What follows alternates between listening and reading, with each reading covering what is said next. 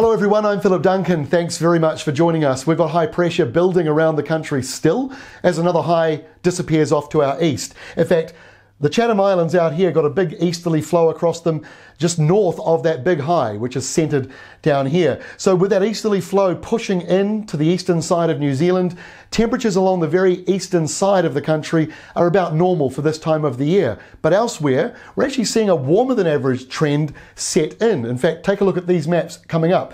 So this is for today, Tuesday. You can see that easterly breeze making for average weather along that eastern side. In fact, even some parts of Wairarapa are still leaning about a degree below normal. But look at Southland. You're jumping up into the 20-degree mark, and that is putting you 4 to 8 degrees above normal for this time of the year. Northern areas also warm, very sunny with the southeasterly flow.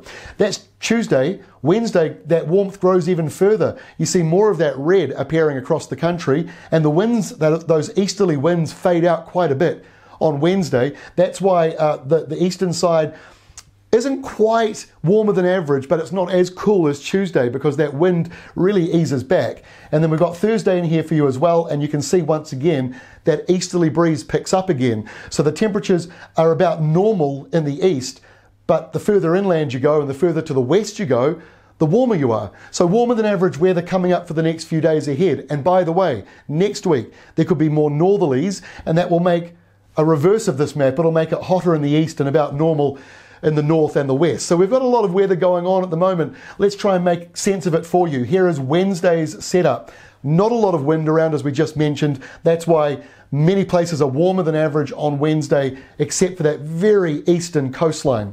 By Thursday, the east to southeast winds pick up a little bit again, and that's why you see that average weather sort of push inland a wee bit further along the eastern side of the country, but again, warmer than average for western and northern places. It's mostly dry. There will be a couple of showers on Thursday, just brushing the eastern side of the North Island. Otherwise, not much going on. By Friday, bit of a southeasterly flow comes back in again. It'll be a bit cooler for some eastern parts of the North Island with a few drizzly showers in there. Nothing much going on. It won't be too heavy. Still long dry spells in there.